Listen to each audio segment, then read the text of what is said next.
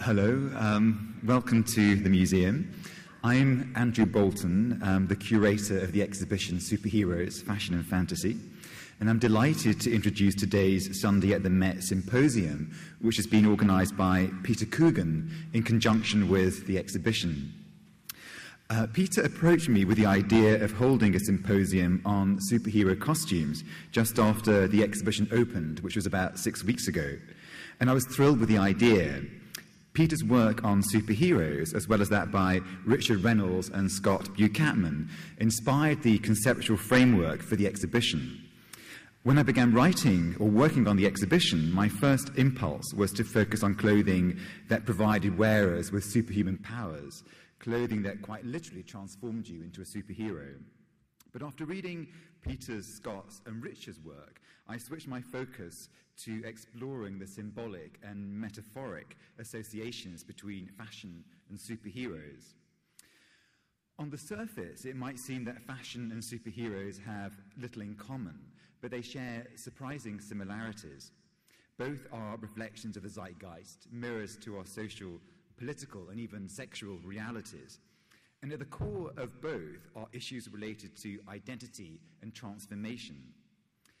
Fashion and superheroes not only allow you to escape into your fantasies, but actually to act out your fantasies, to transform yourself into anyone and anything. They provide unlimited opportunities to remake and reshape the body. In the worlds of comics and fashion, the body is obsessively centered upon, and it's the body that provides the exhibition's organizing principle. When I was researching the exhibition, I was surprised to discover how little work had been done on the history of superhero costumes.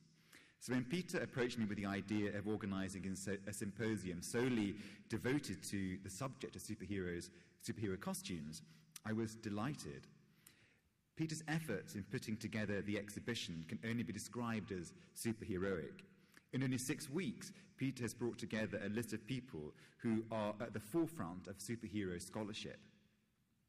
In one way or another, all of today's speakers have been directly involved in the exhibition.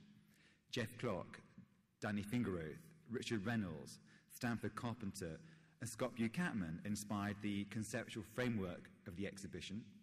Paul Levitt, Michael Uslan, and John Cassidy extended their incredible expertise and knowledge.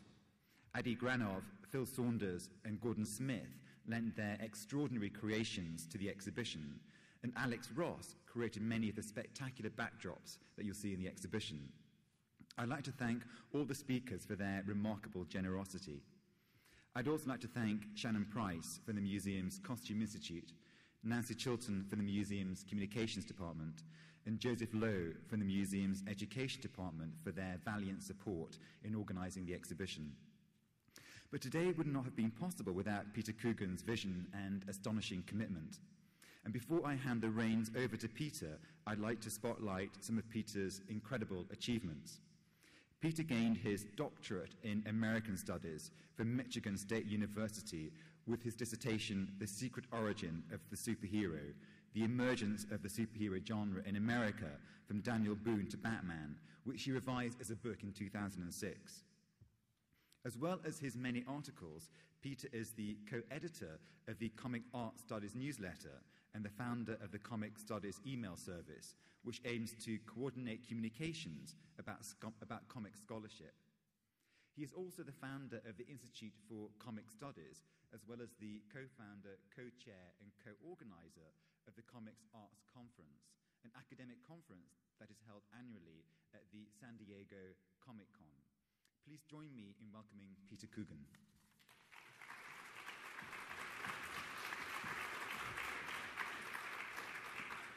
Hi, happy to see everybody out here, and I just want to kind of get a read on the audience. Can we see comic book fans? Good. Fashionistas? And sort of regulars at the Met. Okay, good. A nice split. Okay, I'm just going to start right on my talk, E Pluribus Unitard, Notes Towards a Theory of Superhero Costuming. I developed this with some help from research assistants at Kent State University's Fashion School, Chelsea Paskman, Amy Kahn, D'Artagnan Butcher, and a faculty member, Arcana meta. All right. The first critique of the superhero costume came when Harry Donenfeld, the publisher of DC Comics, was shown the cover of Action Comics #1. And his critique was, ridiculous! And he banned Superman from the cover for 5 issues until sales convinced him that Superman was a seller and needed to be on there. So that's the first thought we have about superhero costumes. Superhero costumes announce the genre. As Cyclops says, superheroes wear costumes. It's the most identifiable element of the genre, and it's central to the genre. I'm trying to draw from some other costume theories. The police uniforms announce their role. Richard Johnson, in The Psychological Influence of Police Uniforms, said that clothing is a mental shortcut. You can identify the sex, status, group membership, legitimacy, authority, and occupation of the wearer by their clothing.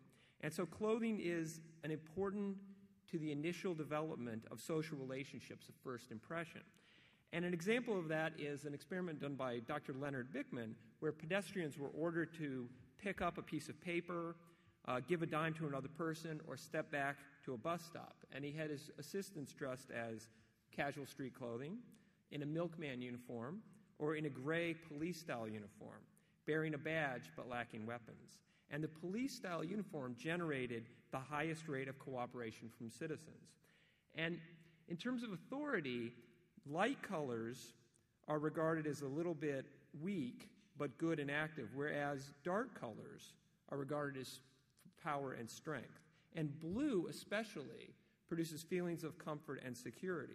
So very dark black police uniforms can be a little bit intimidating, a little bit scary, but when you split them between light and dark, you get the benefits of both the light sort of appeal and the dark authority. So it sends a double message.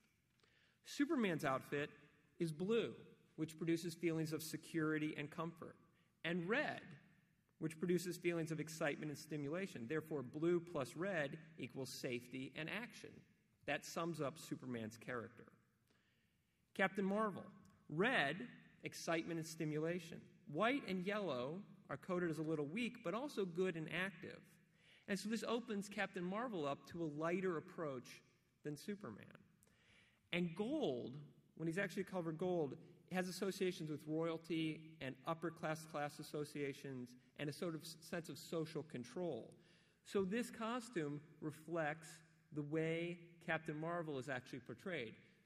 Safety, he's going to rescue you, but also a little bit funner, a little more open to a comedic treatment. Job applicants who wear dark business suits are perceived as more powerful and competent than ones wearing lighter business suits. And referees have been found to assess stiffer penalties against teams wearing black uniforms. Also, black is perceived as more aggressive, and athletes tend to be more aggressive in dark colors. And I remember in the 70s, the Oakland Raiders were regarded as a sort of assassination team. They were just really, really rough, and their costumes, right? Well, Batman. Dark colors elicit emotions of anger, hostility, dominance, and aggression. Batman. So his costume displays his character, and there he's balanced with Robin in red and green and yellow. So they work together in terms of the effect that they have. And Darwin Cook actually recently in a series called New Frontier dealt with that directly. Why does Batman have Robin running around? It's so that he doesn't scare kids when he's out fighting crime. And you can see this with the supervillain Black Adam. He has black and gold, right? Dominance, anger, hostility, aggression, but also that sense of royalty and privilege. His costume expresses his character.